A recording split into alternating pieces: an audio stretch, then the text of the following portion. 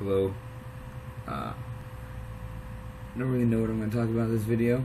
I just don't feel like going to bed, so I decided to make a video. My roommate, Benjamin Thornton, is absent for the weekend, so that's pretty much how that goes. My water, it's actually pretty cold. I've been sitting out all day, but it's cold up in Tallahassee. I don't know.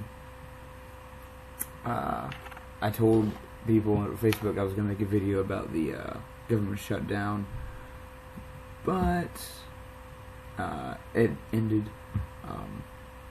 I still have the same opinion on it. None of these people deserve to be reelected. It's kind of insulting that these people tell us that they know what's best when they don't even know what they're doing.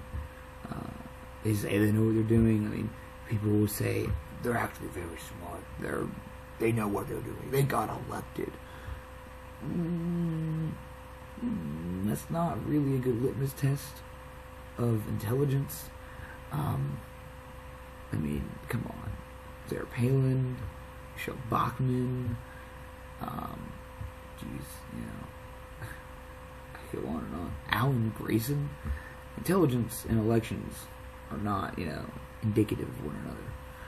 But, I guess I could talk about the NSA scandal, which isn't really a scandal. It's actually a blessing that we know now that our government, that we actually know for a fact that our government was spying on everyone.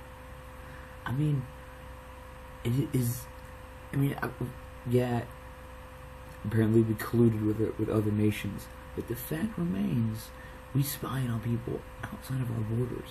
It's wrong already to spy on every American citizen. I mean, this is wrong. It violates the Fourth Amendment. It violates every single belief we have of property and privacy. Because if the government has the ability to wiretap your phones at will, it's something that you own. I mean, you own that phone that you bought, or that your parents bought. They own that phone. And so the services that are provided via that phone are related and dependent upon your ownership of that phone. In fact, that the government can just go in there and do whatever it wants with that phone that you have. It can just listen in your conversations. It can, on your smartphone, if you have one of those, if you have, if you're on your computer, the government can just log on to that thing you own. That thing you own, the technology of, that gives you access to the internet. That the government can go in there, even though you own it, it can just waltz in. I mean, it's really the exact same thing as the government walking into your home whenever they want to and just looking around. No. We're just making sure. We're just checking to see your thing. You're not actually on any watch list, but just making sure. It's really scary. George Orwell really nailed it on the head. Except he kind of, he got something's wrong, something's right. But it's kind of scary. It's kind of scary, very scary. And the fact that we are, that we were wiretapping Angela Merkel's phone. Not Kim Jong-un. That's kind of expected. It's weird. Putin, that's even expected. Cold War rivalry over the past, it's expected. But Germany? This is not the Germany we fought in World War II. This is not Nazi Germany. This is democratic, Republican Germany. This is free Germany. This is a model country. Of course it's not perfect. Nobody says it's perfect, but it's a very respectable country. It's got a very strong economy. Of course it's not as strong as Asia, as some of the Asian tigers, but it's a model for Europe at least. We got, the NSA, the spy agencies in general have a lot of gall. to just despise them because, well, we're trying to prevent terrorism and we're trying to do this. But every instance in which security is named as the reason for restricting the liberty is one reason why we will never get those liberties back. That's why it's so frightening when people talk about gun laws, because yes, it's horrible that these shootings happen all the time, but that's the price you pay for freedom. That's the price you pay. The price you pay is that some people get their hands on things they shouldn't. And in fact, all those people who do those shootings show signs of instability. The school shootings. The mass shootings, I should say, because they're not all the schools. But, these people aren't normal people at all, by any means. Those mass murderers are not normal people at all. Just like a serial killer is not a normal person. Those people are... something's not right.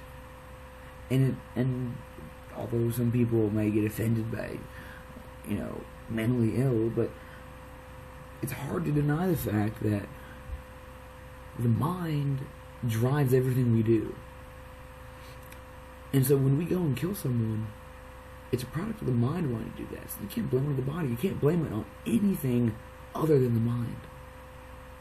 Either the weakness of the mind, in regards to external factors influencing it, or just the brain's not wired properly. It happens.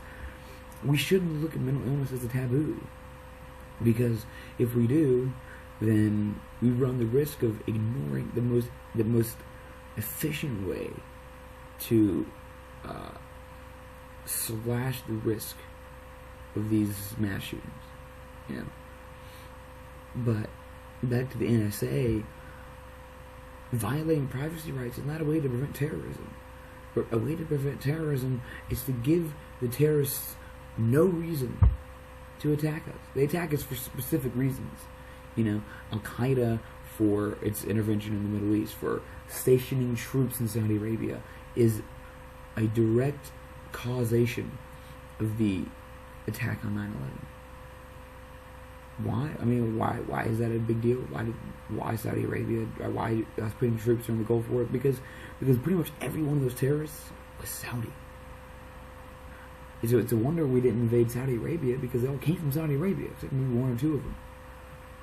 But of course, they're an ally, so we invade Afghanistan instead. But it's very interesting that terrorist groups usually can trace their beginnings to one incident that got them going. For Ireland, for the IRA, it was the fact that when Ireland declared independence, not all Ireland was granted independence.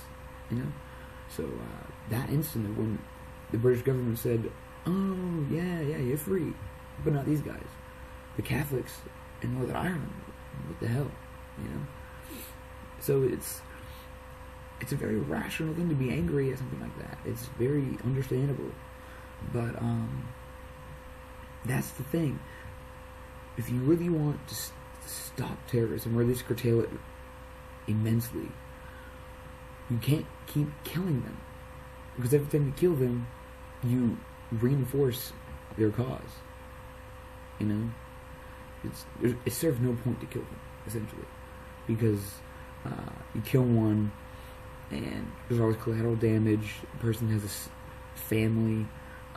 It angers the family because they're just doing what they believe in. Of course, families are often sympathetic to that sort of thing in developing regions. And this is actually, terrorism is the exact same thing that the Pope did in the Crusades, or the Spanish rulers did during the Inquisition, which ended in 1800s. That's pretty recent. But yeah, it's a very scary thought when governments start taking away freedom for security reasons. It's not very smart. It's not. It doesn't help anyone, because as we see, terrorism still happens. It doesn't hasn't solved anything yet. There hasn't been a 9/11, but there's been hundreds of terrorist attacks since 9/11. You know, so that's that. Yeah, NSA bad, very bad. It's a horrendously evil organization. Spying itself is kind of sketchy.